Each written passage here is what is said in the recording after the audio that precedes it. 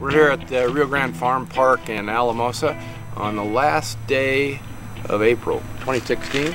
It's a wet day, plenty of snow this week, and lots of folks out working by hand to spread some high quality organic compost. And we're standing in front of a not new but low hour tractor that the park has, and that tractor needs a home.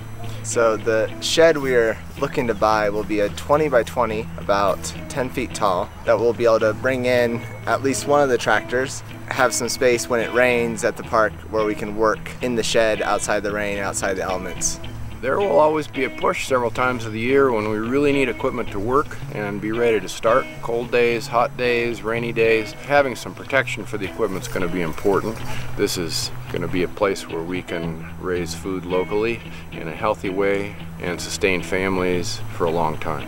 By introducing people of all ages to maybe a new business of raising vegetables commercially, we think we'll be able to keep that knowledge and also help folks to get a little economic benefit from their labor as well. The Rio Grande Farm Park has a long-term plan that involves lots of activities for the community, including children. But this year we're going to focus on food production, in addition to the commercial vegetable production, which is brand new this year, and continuing with family vegetable production, which has expanded now to about 20 families. We've got a couple other projects going. In the background is an orchard, and it just started last year. We plan to put a few more trees in this year.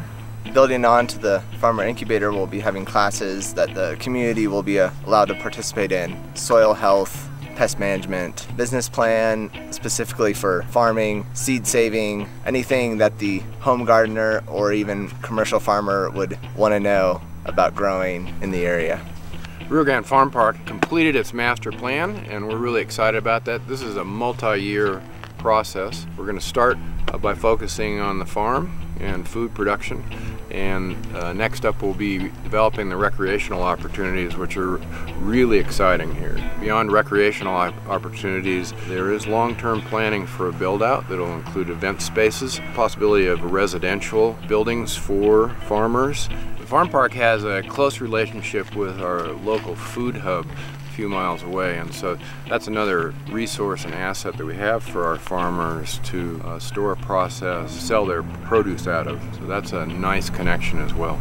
Thanks for listening today. We can use your help at the Rio Grande Farm Park. We welcome volunteers out here on the land, and we can also use some support to help us build our tractor shed for implements and this new tractor. And you can donate online to help us out. Thank you for supporting us, and I hope to see you out at the park.